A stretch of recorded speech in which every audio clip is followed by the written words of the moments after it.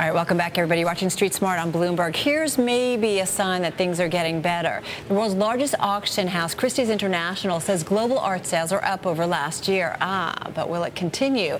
Joining us right now to paint a picture of the all-important fall auction season is the CEO of Christie's International. He is Ed Dolman. Ed, good to have you back with us. Great, it's good to be here. So things are up over last year, so not a bad start to the year. Do you think it's going to continue through the fall season? Well, it looks the signs are pretty good right now. We're 46% up, year to date on last year, which is extraordinary, and the recovery has been much quicker than we'd predicted. Are you surprised by that? I am. We thought sales were going to remain pretty flat into 2010, but the sharp recovery in prices, especially at the top end of the market, has really been extraordinary, actually. And that has inspired a greater level of consignments for the end of the year, because people now feel that they can sell into a stronger market. We're still way off the highs, though, that we saw at the top of the market, the stock market, that is, back in 2007. Do you think we get back there? What do you think it takes for us to get back to those Well, I think levels? we're going to get that back there quite quickly, actually, because the problem hasn't been the pricing levels in our market, because we've seen world records set, in 2010, very big prices paid. It's actually been volumes of sales, and we're slowly seeing those volumes of sales recovering. And I'm sure if we get another season of strong sales in November here in New York, we'll see the volumes right back up. You mentioned record sales. Let's remind everybody, you guys sold a Picasso for, what, $106 million, more than $106 million. You mentioned, so here we're seeing records in 2010. Was that surprising to you, to see a record made in this year, when there's still questions about the economic outlook and so on and so forth? It wasn't surprising. I mean, we thought the work would set a new world record for any work of art at auction, which is exactly what it did, because it was a 1932 Picasso, thought to be one of the more important works from that particular year by an artist that's now seen to be the greatest artist of the 20th century. And so we thought it would make a world record. What's been more surprising is just how strong some other prices have been for sculpture in particular. Sculpture, which used to be seen as a slightly sort of secondary area of collecting from flat art, has really led prices all year, and we've seen prices paid for Giacometti and Matisse and others, which are really extraordinary. Also over $100 million, right? I mean, what is this? Is it more important to you to see those record prices when measuring the health of the art market than total volume?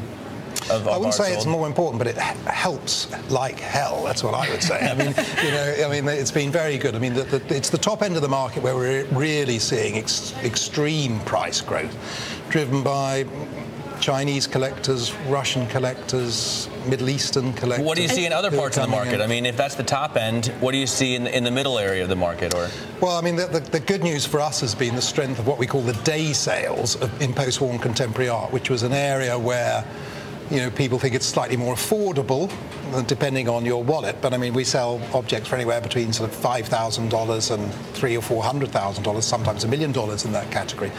And we thought that might be an area of weakness, but we've seen real resilience and strength with lots of collectors coming into that area of the market this year. You've got buyers, obviously, from all around the world. I'm curious about the European buyers, and those European buyers potentially connected to the financial community. Again, Ireland today, some news out of Europe, so that worried the markets a little bit about the outlook there. What kind of buying are you seeing among the European buyers? Well, Europe remains pretty strong, and really, it really does, because I think what we're seeing across our business is art seeing as some sort of store of value that's a little bit different from holding other assets. And I do now think that people look at art, especially when there's as much uncertainty elsewhere. But they're down. They're definitely... As measured by our palettes here. Correct. You can see, well, that's the first half of 2010, right? And everything else is a full year. So. Yeah. So you would see, if you doubled up that figure to get to a full year, you'd see growth year on year, and we'd be up closing in on... You mentioned, though, wealthy Chinese buyers coming in and paying big prices. Is that the biggest growth segment in the market as far as buyers are concerned? Yeah, Asia, by some way. The impact of Chinese buying in our sales is really significant now.